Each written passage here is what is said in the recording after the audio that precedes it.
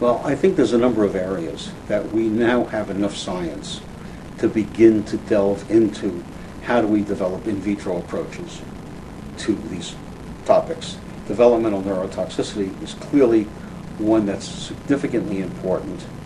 The in vivo approach at the present time, although it works scientifically, you have tens of thousands of chemicals on the EPA priority list, and in the last 10 years, 3 chemicals have been evaluated. We can't wait the 30,000 years to solve these problems, because by then we'll have another 30,000 or 50,000 chemicals. So the problem is, how do we develop better, more efficient methods to really assess the potential hazards associated with chemical use? So it's not only developmental neurotoxicity, but it's all of the organ systems, primary systems that we have to look at, have to begin to understand what are those critical events in biology that, if changed, result in a health consequence. And that's where we're beginning to focus at that level. In this episode of Toxicity Test, we're going to look at neurotoxicity. All the slides in this episode come from the Alltox website. The first 2 slides give a definition of what neurotoxicity is. This first slide reads, "Neurotoxicology is the study of the adverse effects of chemical, biological and certain physical agents on the nervous system and or behaviour during development and in maturity. Many common substances are neurotoxic, including lead, mercury, some pesticides and ethanol, which is another name for alcohol." This second slide reads, "Neurotoxicity testing is used to identify potential neurotoxic substances. Neurotoxicity is a major toxicity endpoint that must be evaluated for many regulatory applications. Sometimes neurotoxicity testing is considered as a component of target organ toxicity. The central nervous system, CNS for short, being one of the major target organ systems. In utero exposure to chemicals and drugs can also exert an adverse effect on the development of the nervous system, which is called developmental neurotoxicity. Like other target organ toxicities, neurotoxicity can result from different types of exposure to a substance. The major routes of exposure are oral, dermal, or inhalation. Neurotoxicity may be observed after a single, acute dose or after repeated, chronic dosing. This slide describes the animal tests. It reads, "Neurotoxicity testing for regulatory purposes is based on in vivo animal test methods. 4 Organisation for Economic Cooperation and Development test guidelines describe in vivo neurotoxicity studies. Delayed neurotoxicity of organophosphorus substances following acute exposure, which is TG418, involves a single oral dose to hens who are observed for 21 days. Primary observations include the hen's behaviour, weight, and gross and microscopic pathology. Delayed neurotoxicity of organophosphorus substances, 28-day repeated dose study, which is TG419, involves daily oral dosing of hens with an organophosphorus pesticide for 28 days, followed by biochemical and histopathological assessments. Neurotoxicity study in rodents, TG424, involves daily oral dosing of rats for acute, subchronic or chronic assessments, which is 28 days, 90 days or 1 year or longer. Primary observations include behavioural assessments and evaluation of nervous system histopathology. The OECD adopted a new test guideline in 2007 for DNT testing. The Developmental Neurotoxicity Study, TG426, evaluates in utero and early postnatal effects by daily dosing of at least 60 pregnant rats from implantation through lactation. Offspring are evaluated for neurologic and behavioural abnormalities, and brain weights and neuropathology are assessed at different times throughout adulthood. An OECD expert group conducted a retrospective performance assessment of DNT testing in support of OECD TG426 and concluded that TG426 represents the best available science for assessing the potential for DNT in human health risk assessment, and data generated with this protocol are relevant and reliable for the assessment of these endpoints. This slide reads, the type of exposure, single or repeated dose, and the outcome, lethal or non-lethal, immediate or delayed effects, will result in different classifications for substances under the globally harmonized system. GHS classifications are determined on the basis of the weight of all evidence available, including human exposure and animal studies. Neurotoxic effects sufficient for classification include significant functional changes in the central or peripheral nervous system, signs of CNS depression, effects on the senses, sight, hearing, smell, and damage to the brain observed at necropsy or microscopically. Human data are generally not available, so that's going to make it difficult to compare it against the animal studies to see if the animal studies are actually predictive. It does seem here that they are relying very heavily on animal data to make assessments. Anyway, it says human data are generally not available, but when they are, they take precedence over animal test results.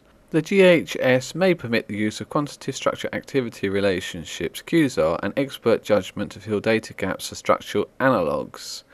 Again, expert judgment usually means guesswork, as far as I can tell in toxicity. I'm going to miss out the second paragraph and go straight to the third paragraph. It reads, problems cited with the current regulatory testing approach for neurotoxicity and developmental neurotoxicity include high cost, long duration, low throughput, and not always sensitive enough to predict human neurotoxicity. Experts also claim that the animal tests in the current test guidelines do not always generate the mechanistic data required for a scientifically based human risk assessment. So I just wonder about Dr. Goldberg at the start, whether he was very, very adamant that the animal tests were scientific, but however there does seem to be some doubt about this here. This slide reads, the roles of the blood-brain barrier. Now you have to remember the blood-brain barrier is going to be different thicknesses in different animals, so it's going to let some chemicals through which other animals' blood-brain barriers wouldn't let through. And the second one is metabolism. Their livers will turn over or process a drug or a chemical differently. These are going to lead to species differences for sure, and it's not, the blood-brain barrier is just one membrane. There's about 3 or 4 membranes a drug or chemical has to pass through before it perhaps gets to the target, say a cell or the brain, especially the brain or the central nervous system in this particular area. So I'm just like throwing that in just to say that even with neurotoxicity it would be incredible if there wasn't species differences.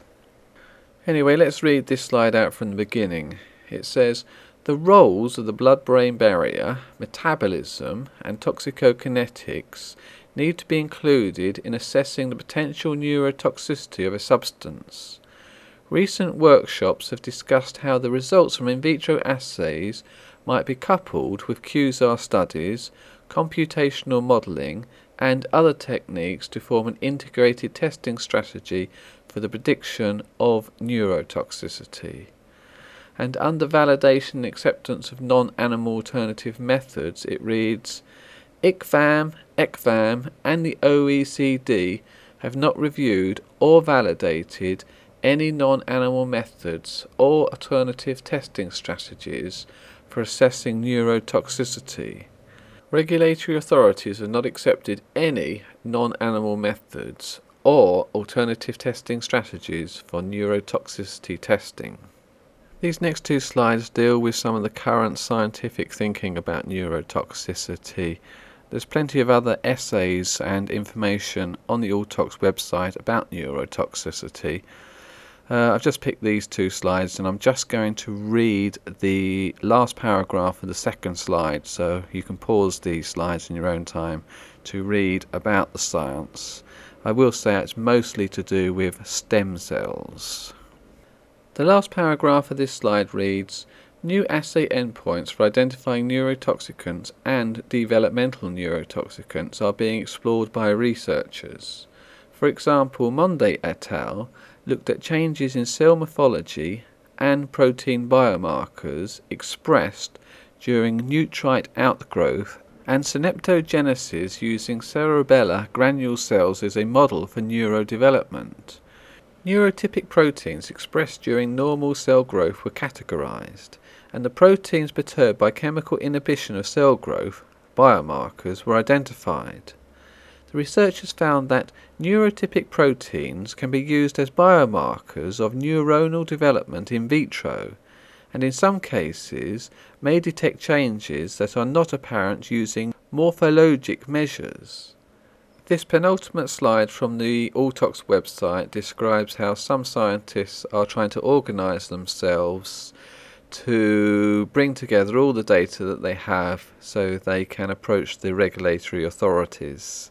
It reads, "The application of in vitro methods for neurotoxicity for regulatory testing purposes has been discussed in several recent workshop symposium reports. These groups reviewed existing alternative methods for neurotoxicity testing and discussed approaches for integrating them into regulatory frameworks. At the present time, in vitro methods are considered complementary to animal tests because they provide an understanding of the molecular cellular mechanisms involved in neurotoxicity. All agreed that new test methods must be standardized and formally validated to have an impact on reducing animal use in regulatory testing.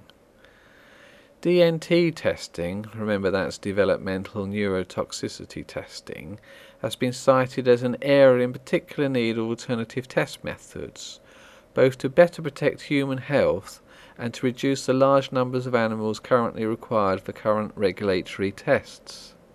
A coordinated effort in the form of the TestSmart DNT program was launched to address this need by bringing together international stakeholders from diverse areas to review the science and to propose approaches for incorporating DNT alternatives into regulatory policies.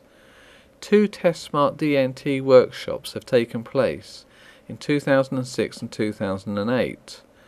The report from this first workshop has been published and it identified future priorities as follows: initiating a systematic evaluation of alternative models and technologies, developing a framework for the creation of an open database to catalogue DNT data, and devising a strategy for harmonising the validation process across international jurisdictional borders. I'm just going to read out this last slide from the Alltox website, and then we're going to end this episode on neurotoxicity by hearing from Dr. Alan Goldberg again. This slide reads, "Major considerations for progress in replacing animals in neurotoxicity testing include the following: identification of the mechanisms of neurotoxicity that need to be represented in a test battery, development of in vitro assays needed as part of a test battery that encompass relevant endpoints of neurotoxicity, and validation of individual in vitro methods and a test battery."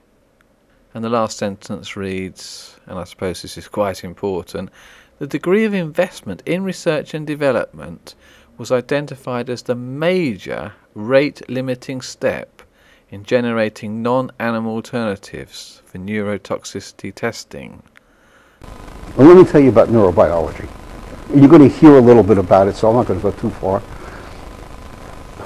But again, it's not that we're looking for a single assay. We're looking for the development of a different set of assays and methods and techniques, be them cell culture or model systems, that allow you to take that data and make a decision. That decision could be, is it causative in the disease? Is it treatable in the disease? But they're very good questions. dealing with the regulatory community and laws on the books is very hard to change. We did a mini study of what areas could we be most effective at in trying to get into the regulatory community an in vitro approach. And after some considerable discussion with lots of people, we focused on developmental neurotoxicity. Number one, my own area was there. Development was one that had essentially no regulation. And the EPA is required to test something like 35 or 40,000 chemicals for developmental neurotoxicology. And in the first 10 years, they have successfully completed 3 compounds. Okay? You can't do it using current animal methodology. So we set up a program called Developmental Neurotoxicity Test Smart, which is, can we develop an approach to look at developing tests that would allow us to do this for developmental neurotox. The first meeting was held in November 2005. Is that right? And it was a 3-day meeting, about 150 participants during it, which laid out, this is where we are today, and this is where we have to go, and looked at some of the broader issues. The second DNT2 Test Smart is now scheduled for November of this year. And somewhere it's advertised on the board out there, the dates. And that is a program that's beginning to look much more focused at cell culture methodology and model systems, and essentially developing the criteria necessary to get these methods correct. So it's a change in thinking. It's really, how do you think differently about this, and how do you get this? And we're greatly encouraged in that to run a meeting like this is roughly $250,000 by the time you bring in all your speakers from all over the world. And about half of that is coming from European companies, maybe a little bit more. The rest will come from American companies. A little bit harder to pull it out of them. So all the Europeans have already come on, but the Americans are beginning to start. And we'll probably have another 150 people that are scientists devoted to this area, but we'll have the policy people, we'll have the regulators in there looking at how do you use this data, what makes it acceptable. Because one thing is to develop the method and use it for scientific purposes. The other thing is to develop the method and have it used for regulatory requirements.